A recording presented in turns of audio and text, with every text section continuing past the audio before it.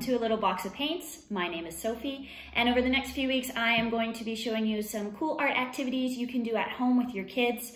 Hopefully you have some of these materials on hand. I was given the idea by some of my friends who are at home for kind of the unforeseeable future with their kids, and they're looking for some different cool activities to do. I'm an art teacher.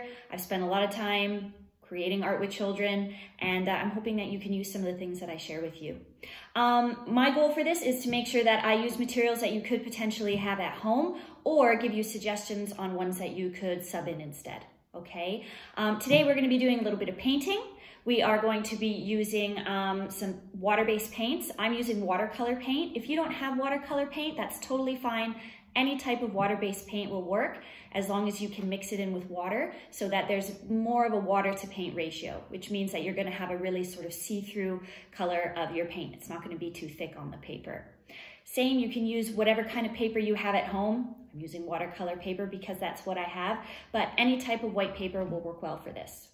I'm also going to be using a white wax crayon. Hopefully you have some crayons around the house.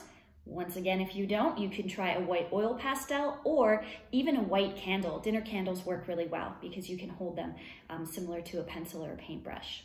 I've also got a few extra things with me here. I've got my water cup to rinse my brush. I've got some paper towel to blot my brush.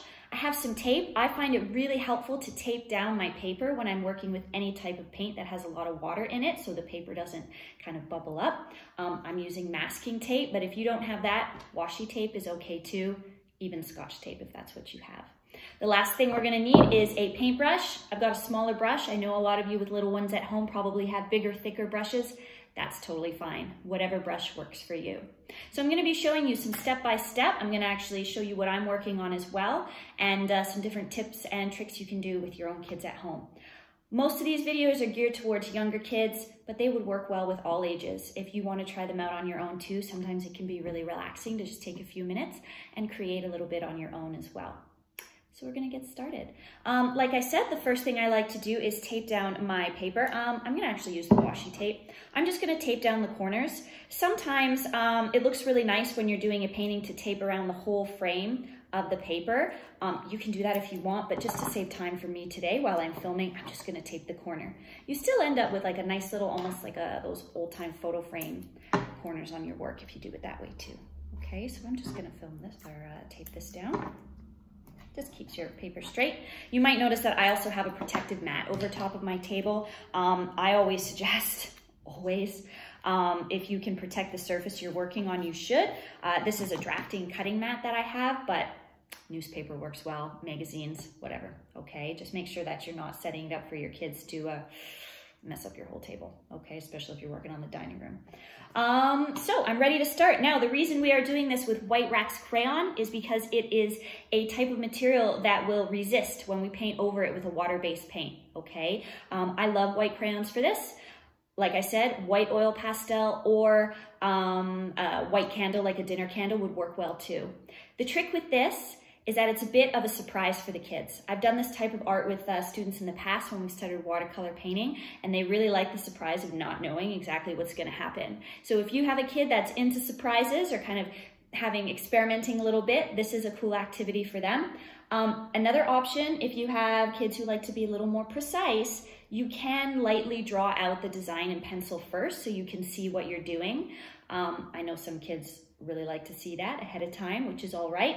But I'm not gonna do that. I do have an example I'll show you a little after of what that looks like, okay? So what I'm gonna do is get started. I am going to actually do a bit of a scene of a town or a village. So I'm gonna draw up, and you'll notice that you can't really see what I'm drawing, right? Because it's white wax crayon on white paper. I'm gonna do what I think is a little bit of a triangle roof and then go all the way down to the paper. Now, a little cheater tip here. If you want to try and see where you've drawn, if you kind of lean your head and you have a nice light source, you can see where the wax crayon's gone onto the paper. So you can tell your kids if they really want to peek a little bit, they can do that, okay? So I've drawn one, I'm gonna do another building, maybe a little taller. Now, as I'm drawing these buildings, I can think about what's gonna go inside the buildings too. Maybe we're gonna have some windows, so I'm gonna draw a square window here and another one. All right, maybe a really tall door. Maybe this is a building for very tall people. And I'm gonna fill that in. And the trick is anything that you fill in with this white wax crayon or candle or oil pastel that you're using, the paint won't stick to it, so it will stay white. And it's called a wax resist technique, okay? I'm gonna just double check here so I can see where I've worked. Gonna add another couple windows here. Now I'm going pretty fast. I expect you guys will probably, hopefully, take a little bit more time, as I usually tell my students, right? I'm doing this, they're gonna do a better job. I hope it's the same for you at home. So I've got 2 buildings here. Okay, I'm gonna actually add a little something a little crazy. I'm gonna maybe add a bit of a castle tower to my buildings. Why not, right? Get a little nuts up in here. There we go. There's my castle building. And I'm gonna maybe add some areas that could potentially be bricks. I don't really know, I can't really tell, right? I can't really see it, so it's gonna be a surprise. Maybe I've got a little shorter building here. Maybe it's a stable for some horses, I don't know. Could be anything. This is actually turning into a bit of a castle instead of a cityscape, which is all right. Cool thing about art, changes all the time. And then one last building at the end. And I'm just gonna kind of fill this in with some cool designs. Now my sky is a little sad, a little empty, so I'm gonna add a bit of a night scene. I think that this works really well with night scenes because you can use the white wax crown for some stars. So I'm gonna draw a crescent moon here, lovely crescent moon, and I'm gonna fill it in. Remember, anything you fill in with the wax crayon, the paint won't resist or won't stick to it, will resist. I'm gonna do some swirly stars, getting a bit of a starry night inspiration here. Speaking of, we will definitely be doing some specific artist-inspired activities throughout the next few weeks as well, so you can tune in for that. And yeah, I think I'm pretty good. Ready to go. The trick with this is when you're using your paints, let's say you're using paint from a tube and you're mixing it in with a little bit of water, which is what you should be doing, or if you have the paint trays like these, you need to make sure you have enough water that your paint will spread very easily across the paper and that it will actually resist the wax. If you're using paint and you don't have enough water, it won't actually resist. It might just cover up the wax, okay? If that happens to you, don't worry about it. Just try it again. Add more water, right? No big deal. So I am going to add a little bit of water to my brush, and I always like to blot it on a bit of paper towel first. And I'm gonna pick a color. I'm gonna start in the middle, and I'm gonna go with this awesome orange color. All right, spring's coming, gonna use a little bit of orange here. Now the way to check if you've got enough water, okay, is when you first place your brush across the paper, all right, if you start to find, ooh, you can already see the wax.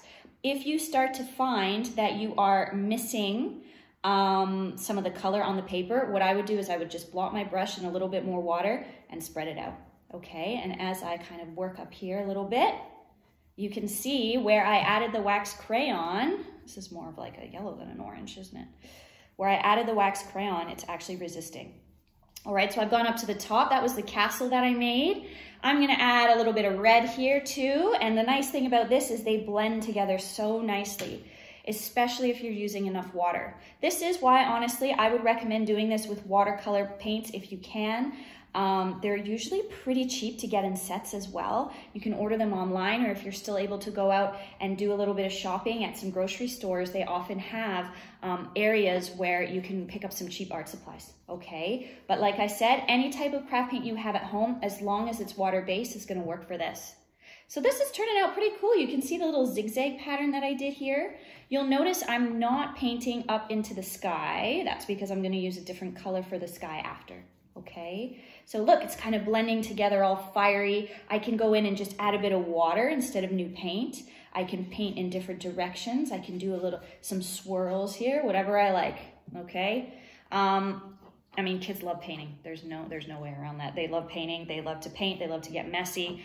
And this just gives them a chance to kind of go nuts, right? It doesn't matter if they paint in the lines, they can't see the lines, right? So it really just gives them an opportunity to kind of be a little surprised, which is why I love it. Oh, dropped a little bit of water, that's okay. All right, let's see, I'm almost done.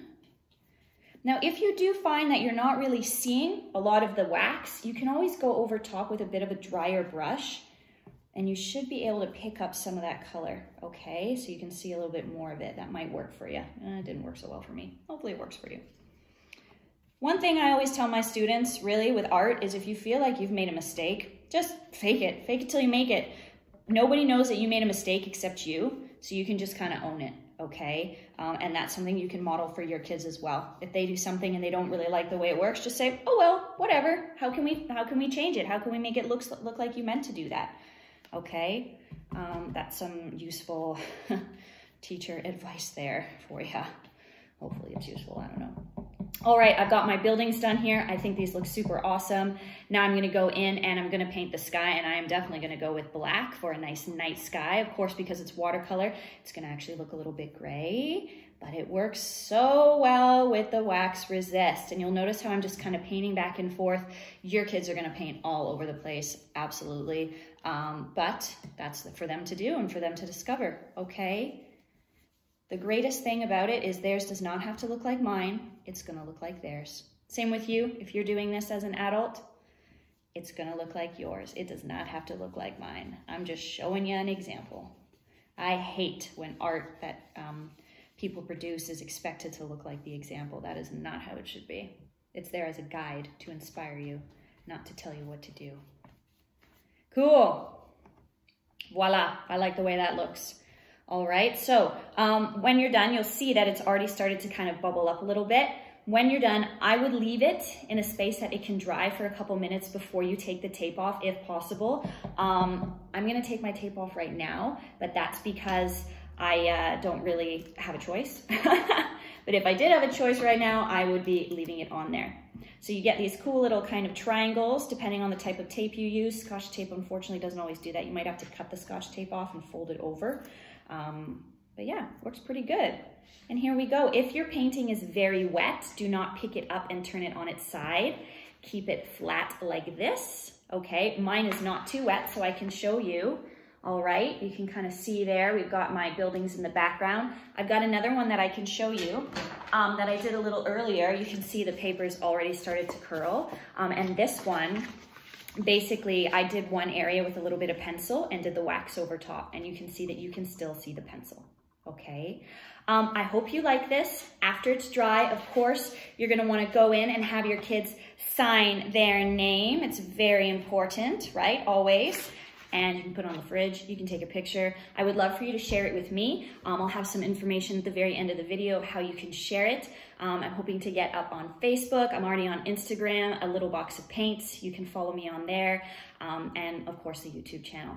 I'm also really hoping that as parents, or maybe you're an educator as well, you can share these videos with people you know who might need a little bit of help during these times. That's why I'm doing it, is to just basically give kids and their families a bit of a break from all the stuff going on right now. They can maybe forget about it for a little while and just focus on creating together as a family. I'm also going to be doing videos for grown-ups with a little bit more kind of advanced work. So I'm hoping that if you're interested in doing some art on your own, you can check those out, and they'll be titled and available on my YouTube page as well. Okay, thanks so much for checking in. Hope you enjoyed, and yeah, I'm excited to see what you guys come up with. Have an awesome day.